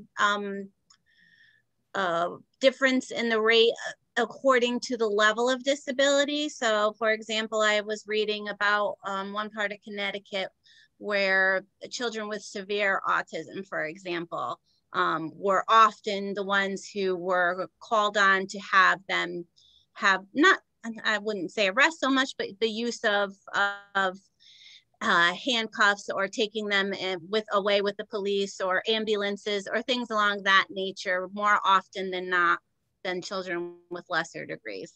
So I'm not aware of any data that's been collected on either disability category or severity of disability within that category. Although, as I know, Crystal, that's such a, high functioning versus low functioning is such a mixed term because, it's really so different how it impacts an individual and the challenges it presents. What I'll tell you anecdotally from my practice is that it really, I find that actually many of my clients who have those invisible disabilities where the educators assume that the student isn't struggling with something, but in fact they really, really are. Not picking up on social cues as an example, not understanding or reading body language processing issues, impulsivity and attention, all of those things that, the person who's arresting the student might not necessarily recognize that this is a disability are the ones who get into the most trouble. But that may be a function of the fact that it's just my practice that, I don't know. I don't have the science behind it. We know from national data that students of all types of disabilities are disciplined and arrested more frequently than their non-disabled peers, which is so ironic because we also know from other studies that individuals with disabilities in general are far more likely to be the victims of crime than the perpetrators of crimes. And yet we have this, just as we do with bullying. So when you look at the bullying data in Connecticut, certainly, and I would imagine nationally, although I'm not aware of any study on it, you would assume that the number of students who have disabilities who are bullied is commensurate with the population of students with disabilities. And it's something like 3 to 4 times that. So like a third of all bullying referrals that go up to the state or complaints are students with disabilities, even though they only represent about 10 to 12% of our population. So, we know that our population of students are much more vulnerable and susceptible to mistreatment across the board. And then when you get into restraint and seclusion, which we have pretty good relative to the rest of the country, we have pretty good restraint and seclusion laws on the books in Connecticut that keep school districts accountable far more than some other states. There has been a national push to get federal restraint and seclusion legislation passed, but we do have state restraint and seclusion legislation and policies and procedures. It's still really shameful how many very, very young students are being restrained in their public schools. I mean, yeah, I don't envy the job of educators, especially these days. It's a really, really, really hard job. And I get it that they're often not given the training or support they need in their classrooms. But at the same time, one wonders if you can't control, a 40-pound kindergartner without restraining them. That's really a problem. And it's traumatic. We are creating trauma for many of our students who already have underlying disabilities because of the restraint that's going on far too frequently in our private schools too. Yeah, and I know as a parent, obviously it was more as my son was aging. I think that I felt like that I don't want to use the word forced, but conditioned to think that restraint and seclusion were acceptable means due to the size and the nature of my son's behavior. So how would you recommend to other families to be able to investigate and understand that that does not have to be like the first go-to? Because in my mind, I am saying to myself, my son is 6 foot tall. I mean, at 17 years old, he was 6 foot tall and he was very physical and, but so I'm thinking, okay, maybe they're right. So how would you... It's a really good question, Crystal. And I will say that this topic, even among the community of advocates for children with disabilities, is controversial because there are many parents who, when this comes up at their state or the federal legislature, come in and say, if it weren't for restraint, my child would be dead. Thank God his team is able to implement these strategies because he runs into the road or he hits his head 100 times or whatever it is, self-injurious behaviors. And I'm not a behaviorist by any means, which is why I think it's so important that school districts bring in really highly trained individuals to consult to them when a student's behavior reaches that level. But it's clear in Connecticut, it's supposed to be a last resort. And that if it's happening, we're supposed to be convening the PPT to find out what's going on in the program or not going on in the program that's contributing to the behavior. And it's clear under federal law that positive behavioral supports have to be in place. What I would say is if your child is frequently being restrained or secluded, you should be asking for a PPT meeting to address the program because something's not right. And an FBA should be done at that point. An FBA is a functional behavioral assessment, and that presumably is supposed to be done in a way that we figure out what the antecedent to the behavior was and what the function of the behavior is so that we know what's happening with the student. And then assume that we address it through a behavior intervention plan that is done with the parents. And so ultimately, these are all PPT considerations as to whether behavior is impeding the child's education. But I would just say some of it is a mindset change, Crystal. Some of it is not just signing the thing at the beginning of the meeting and just saying, okay. And a colleague of mine has a saying that I love, which is sometimes to change other people's behavior, you have to change your own. And if every single time you are notified that there was a restraint or a seclusion, you send a follow-up email or you call and you insist on having a meeting, they might be a little bit more reluctant to make that the go-to strategy because you're going to become a pain in their butt. And sometimes that kind of micromanaging is necessary, I hate to say. Other questions? Oh, I have a question from someone who asks, what about when the behavior is seen as an endangerment to others and that is their excuse for restraint? Yeah. So, and under the statute, you know, of course, schools are entitled to make sure that they have a safe environment for other students. But again, there has to be a demonstration that that is actually the fact. So one of the exceptions to the, when you have the manifestation determination and the school can still go ahead and remove your child, even if it is a manifestation, is if the student has committed bodily harm, and that's defined by the penal code. It's not just, you know, I hurt somebody. You have to have actually really injured somebody. They can still remove your child, even if it's a manifestation of the child's disability. The protections for students with disabilities were a lot stronger prior to 1997. That revision of the statute sort of removed a lot of the protections and made it tougher to keep your child in school or keep your child in the mainstream if they were engaging in significantly dangerous or worrisome behavior. What I will say is that it does have to actually, though, be a danger. You know, they can say it, but I mean, I came across a case, it wasn't a Connecticut case once when I was researching disciplinary issues for a brief, that a school district once tried to remove a child from a classroom because they claimed that he was brandishing a weapon and the weapon was a paper clip. I mean, it's just, so you have to like actually be able to say that, and they are required by state law to document what happened. And, you know, so I would say you have an entitlement as a parent to your child's educational records. So you have a right to ask at any time under FERPA, F-E-R-P-A, which is sort of like the educational version of HIPAA is the best. You know, every time you go to the doctor's office, you have to sign that HIPAA form. FERPA says that you have a right as a parent to a copy of all of your child's educational records.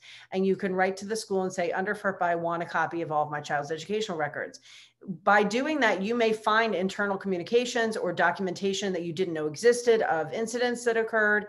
You are entitled to a free copy, but if you ask for it more than once, anything that's a duplicate, they have a right to charge you for.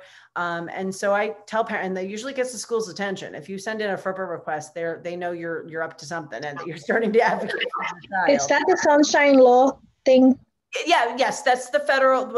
It's sort of it's Sunshine Law. FERPA is child specific. Okay, so you're asking for your child's records. The Sunshine Laws are FOIA, which is the Freedom of Information Act. Those are really the Sunshine Laws. That's somewhat different. That's not just for your child, but you could use FOIA. I've used FOIA for certain situations, like the school district is bringing in a new behavioral consultant, and the parent is unhappy because they thought the old agency was good, and the school district has a contract now with this new agency. Under FOIA, I can ask for the contract between the school district and the new agency and find out how much they're spending, and ask for the old contract and find out if it's motivated by money. It helps down the road if you're having a hearing to prove that that agency is biased. I got one contract that showed that the agency was charging that school district alone like $800,000 a year. And I'm thinking, you know, it's going to be hard to think that that witness isn't biased if they're getting $800,000 from the school district. So you can use FOIA, but in terms of your individual child's records, you really want to use FERPA. Thank you for that clarification. No problem. I have another question. I don't know, she may want to unmute because I'm not sure which it relates to, but she asks, when all schools, including, I guess, school requests, including outplacement, are refused for an autism student, a student with autism, what should you do for the student? I don't know if the person asking the questions wants to unmute and clarify. My question is, the students already have autism diagnosis. The IEP requirement had a BCBA involved, but the district doesn't provide BCBA involved to the program. So the program is failed. Then district say that they don't let the child in the public school, even outplacement don't want to accept the student in their classroom. So what the student can go?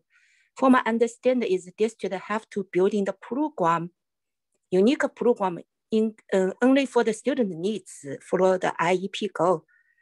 But the district just don't give the student any service, anything that he stay home. So not into school, any program. They can't do that. They can't lawfully do that. They can try to do it, but it's a violation of the law for a few reasons. First, if the IEP calls for a board certified behavior analyst and they're not doing it, they're in violation of the IEP. The IEP operates like a contract, so they're not implementing the IEP, so they're out of compliance with the IEP. That in and of itself is a violation.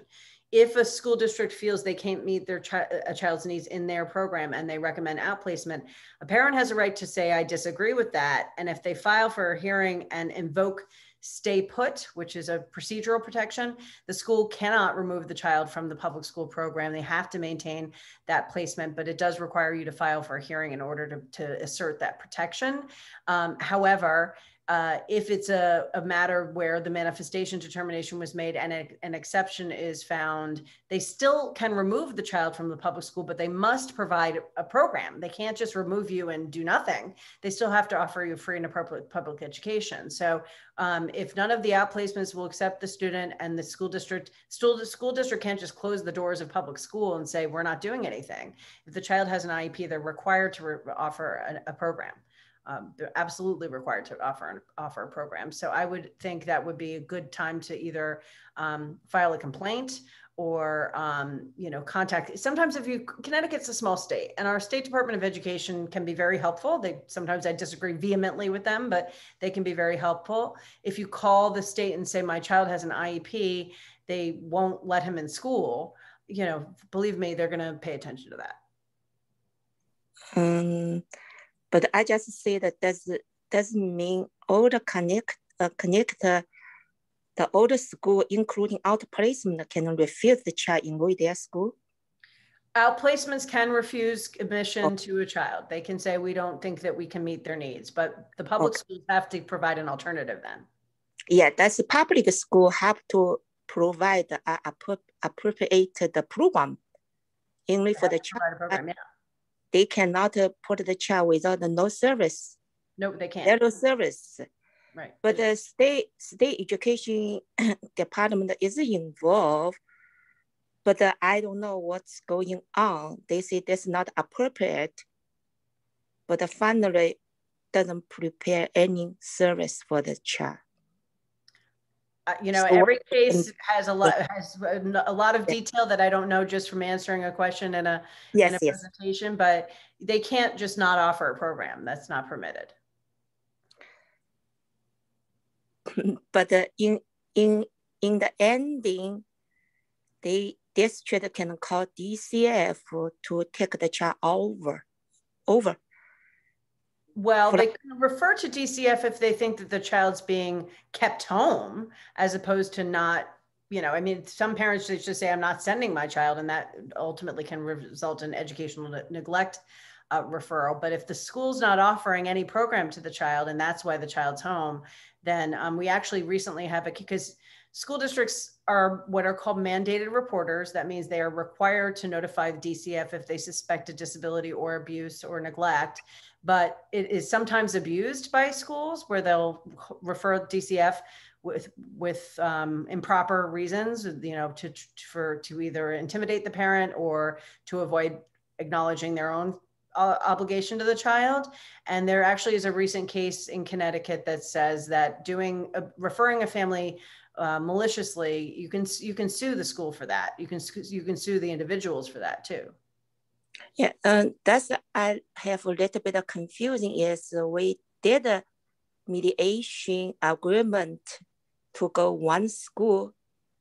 So finally accept the child in this program, but the mediation said we can provide 5-hour BCBA involved if the student have a behavior issue, they cannot resolve. So outplacement have a 14-5-day program, right? So if they cannot moving forward, they need to let the BCBA involve this program. After if we involve the 5-hour BCBA, the time, if still cannot resolve the problem, we can send them back to PPT, right? For my understanding. Well, if they signed a mediation agreement agreeing to 5 hours of a BCBA and you signed it in a mediation, that's actually enforceable in federal court. The statute says that if you come to a mediation agreement, you don't have to go through a due process hearing. You can just go right to a federal judge and say they didn't follow the mediation agreement. Now that's quite an undertaking, but they are required to follow mediation agreements by law. Yeah, because they let the DCF talk over parents' right. They said you cannot go mediation because they don't have parental right. That's easy. Like a very complicated situation. Yes, it's a very, very sad case for Connecticut in there. So I just saw that all the laws say the parents have a right to see, including right for not disability student. Parents have a right to pick up the school. Parents have a right to go out placement or not out placement. But in this case, they said, okay, you have a lawyer, you have things, but we take your rights. So you cannot go due process. Because I think the school placement, we can through the education court, right? Let's special education lawyer to deal each other. Is not, but they with no reason take the child away.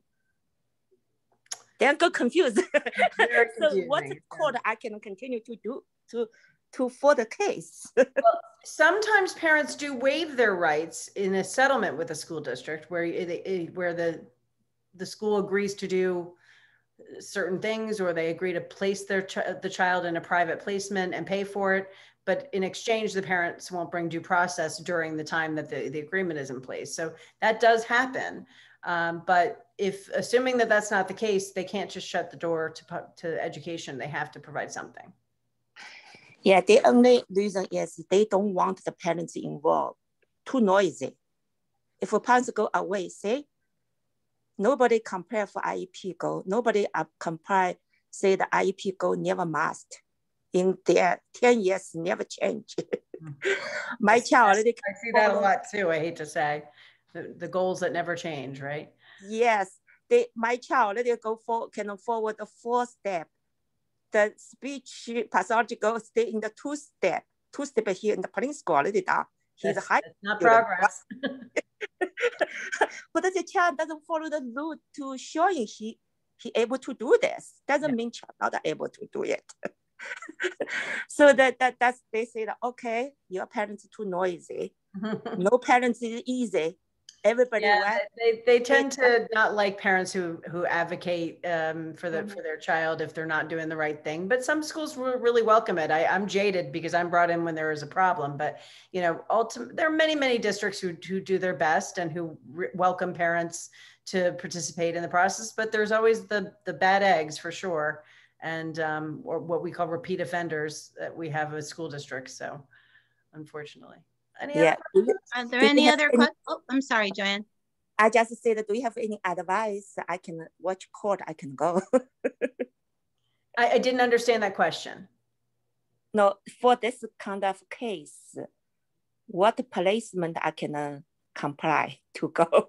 I don't know. You know, one of the things I should have said at the beginning, but I didn't, is that, you know, I'm providing just sort of general information for you all, but it's not legal advice. I would have to look at the records. I would have to know a lot of information in order to tell you individually for your child what's appropriate, because I certainly don't know just from a few questions. Thank you. So you are from Disability Rights? No, I'm not from Disability Rights. I'm in private practice, but Disability Rights Connecticut is a fantastic organization. They do a lot of good work. So you're a lawyer, right? I'm a lawyer, yes. Oh, okay. I can contact with you later. You can feel free to call my office and they'll go through the intake. Is there anybody else who has a question they want to ask before Jen goes? Pat, you had a couple comments I thought you might want to, did you want to share? No, I just put in a chat, if anyone wants to read it, what my experience was when I tried to go to due process by myself without an attorney. It was not good. Not fun. We ended up not, I mean, mostly I was not intimidated. I was okay with it, but trying to find information about how to go to due process and where to get you know, what the procedures are, how do I call a witness, how, you know, do they have to come if I call them from the school, that sort of thing. You know, none of that is out there. So, I mean, I was very lucky. I spoke to a couple of different attorneys. I don't remember if you were one of them, Jen. I don't know. It was many years ago. Yeah. I spoke to a couple of attorneys, and as a consult, the attorneys didn't really want to take my case because I just wanted an IEE and they wanted to go further with it. And I'm like, no, I just want the IE. Yeah, it doesn't make a lot of sense to spend the money on a lawyer on an IEE case. You could just pay for the evaluation, right? But it's right. That's so they were, but I was kind of stuck in my, well, I wanted the IEE. I could have paid for it myself, but I was mad at the school. They didn't do what they had said they were going to do. I had it all on recording, you know, and they're like, well, you know, it wasn't in the IEP notes. I'm like, no, but I have it recorded from the PPT that you agreed to certain testings and then you didn't do it. I mean, basically they tested my son who was 17 at the time for autism. They did the ADOS test and I'm like, no time like the present. Well, I mean, he'd been on an IEP since he was 3 years old. He went to birth to 3. You know, he said there's never been a question that he had autism. I'm like, that's not the test he needs. But it was all the stuff with the student. There was a student, psychology student or whatever, doing the testing. And so I was not happy with the way it turned out. But basically what happened was after several months of trying to schedule, I finally heard from the hearing officer and we had a call with the hearing officer and it was me, the hearing officer and the Board of Ed attorney. Right. And I just started asking all these questions that I had been trying to find all this information out and I couldn't. And we were probably on the call for about 2 hours and they weren't happy about that. I bet. Those calls are supposed to be 20 minutes usually. Yeah. I'm like, I have no place else to find, unless you can point to me where I can research this information and there's nothing. It's daunting even if you're a lawyer. I mean, yeah, it is. I have many clients whose children I represent who are lawyers and they start trying to do it and then they say, there's no way I should do this. Yeah. After all my annoying questions, the hearing officer said to the BOE attorney, have you tried to work things out? And the BOE attorney said, no, we haven't contacted her because she doesn't have an attorney. And I'm like, so I'm required to have an attorney? Who's paid him for that? And the hearing officer didn't care for that answer. So I heard from the school shortly after that and we worked things out. So I bet I can guess which firm it was, but I'm not going to do that in a public forum. But I mean, they said, I mean, he says, why haven't you worked things out? I says, I haven't heard from the school since this started. Yeah. You know, about this issue since we went to due process, since they said no and went to due process and filed due process. And they said, and he says, well, you're supposed to have a meeting. And I'm like, nobody's contacted me. And the attorney for the BOE said, no, she doesn't have an attorney. So I didn't want to contact her. Like, well, that kind of threw. The hearing officer was not happy in the end, more with them than me. But I mean, I don't think he was happy with me either because I was just questions. But yeah, so there's just no place to get the information to go on your own. It's really hard, yeah. As it's very state specific. There's a woman who wrote a really good book, a colleague of mine in Texas. She practices in Indiana too, who wrote a really good guide, but it's, you know, while some of it's applicable to Connecticut, it's not. Right, you need something state specific. Yeah. And like I said, I'm a very good researcher. I was going on all these places. I spoke to several attorneys as a consult. And I mean, they helped me a lot, but there's nothing about the rules, you know, how to do a due process hearing. So it's incredibly interesting to me too, in one state, how different it can be, because we come from 2 different school districts with kids with 2 different issues.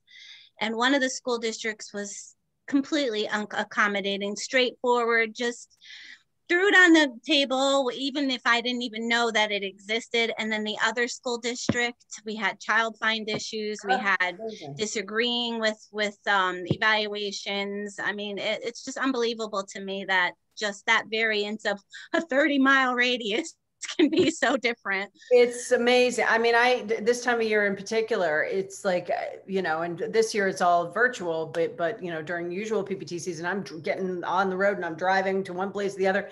And I walk into a team and sometimes it's like, you feel like they all read the same playbook because you're hearing the same thing. And other times you're like, why did this have to be so difficult? I just had the same issue 25 minutes ago and everyone agreed the child needs an evaluation. Why are you being, and you know, when parents call me, the first question we ask is, where do you live? Because it's a small enough state that I know whether or not I'm gonna have an easy time or a medium kind of moderate time, or it's gonna be a battle.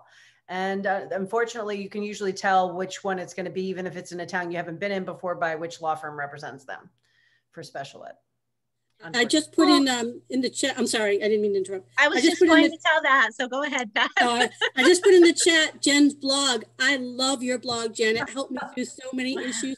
I especially love things I've heard parents say or school districts say. I think that's hilarious. I'm glad you enjoy. We also have a book and a podcast. So if you want it, the book is Your Special Education Rights, What Your School District Isn't Telling You. You could get that on Amazon. And our podcast is The Special Ed Files, which is just sort of real stories and how, you know, how we change the names to protect the innocent and some of the facts, but we enjoy it. So thanks. I'm glad you. Thank you so much for coming and for providing all the wonderful information. Just want to remind who's left. I know a lot of people have kind of fizzled out as time went by, that there will be a recording uploaded that I will share. I'll be sending a follow-up email with resources and also a link to a survey that hopefully everybody will fill out. And if you have any further questions, you can contact me at Crystal at csacco@ctfsn.org, or my lovely co-worker Laverne at lmoore@ctfsn.org. And thank you, Laverne, for doing such heavy footwork for me and helping us put this together as well. Thanks everyone for the support. Thank you, everybody. We very much. Appreciate it. Bye-bye. Have a great day, rest of your day, everybody. Yes. Thank you so much. Bye, Laverne. Bye, Krista.